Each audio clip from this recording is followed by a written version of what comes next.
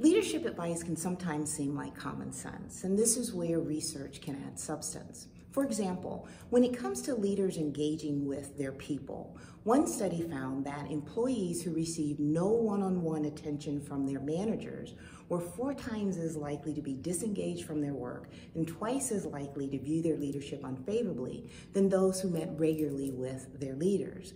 Likewise, those who received twice the amount of one-on-ones than their peers were 67% less likely to be disengaged. So, the onus is on leaders to engage with their people. Who do you need to meet with this week? Lead well.